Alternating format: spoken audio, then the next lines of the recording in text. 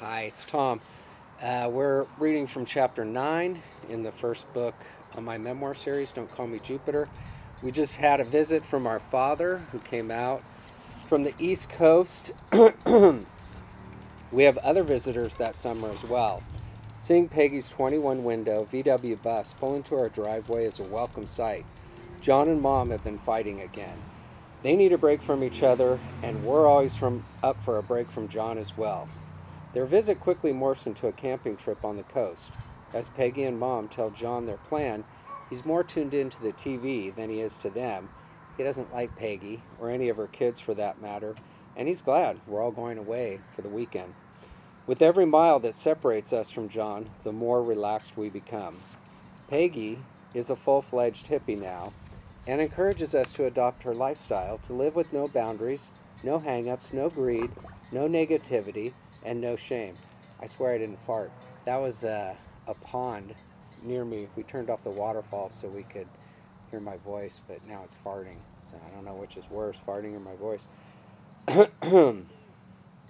Peggy is extremely convincing. When we reach Dillon's Beach, we're feeling so free. We ditch our clothes, sprint naked across the sand into the cold Pacific breakers. I may be free, but I'm still self-conscious. As I'm getting out of the water, I can't help but notice how shriveled up my privates are. My penis is usually much bigger than this, I point out to everyone, making sure they understand. Same with my balls. Seriously, I don't know where they are. Danny is also searching for his balls and finds them missing as well.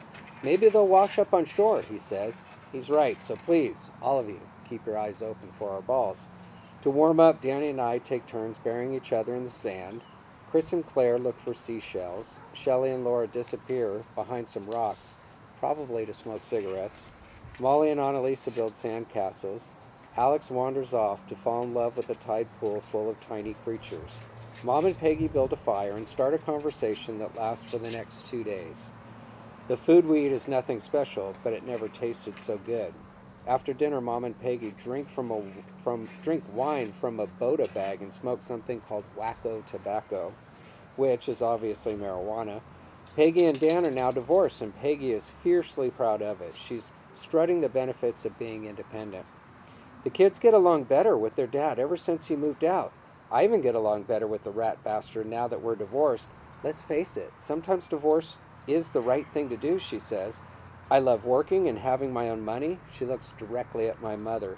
You should get your driver's license and find a job. I know the whole dead high school sweetheart will never drive again story. Get over it. You're not a teeny bopper anymore. How can you be independent without being able to get around? A job would get you out of the house a few days a week. That kind of space would be good for you. Some change would do you good. Mom nods in agreement, then drifts away in thought. You know what this means, Laura says. Your mother will be divorcing John soon. It's because of the cosmic connection she has with Peggy. She's right, you know, because John is a shit-faced asshole, Claire says with her oversized tongue and plenty of saliva. Logically, I know that just because theirs did doesn't mean ours will, but then again, our families do have a history of mirroring each other. None of us wants the trip to end. I dread the thought of returning home and having to deal with my parents' next fight. We say goodbye to our God family in the driveway and watch them disappear. As the sound of their VW fades away, I find myself wishing I was leaving with them. You don't realize you're growing up. You really can't tell you're changing because it happens in minute increments each day. Then every once in a while you glance back, step out of your skin, and see yourself and your family objectively and realize just how much everybody actually has changed. My little brother is getting older and harder to manipulate.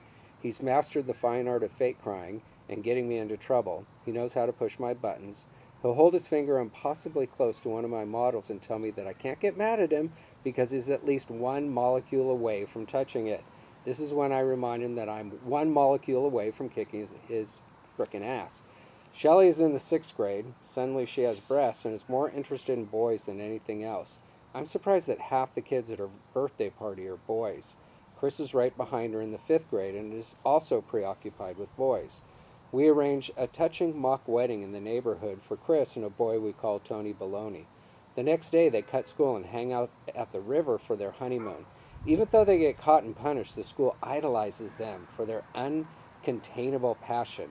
Chris has a way of being popular without even trying, no matter what she does. So we're going to cut it off there. We'll pick up with more Chapter 9 on the next Page Turning Tuesdays with Tom. Thanks for all your support. Out.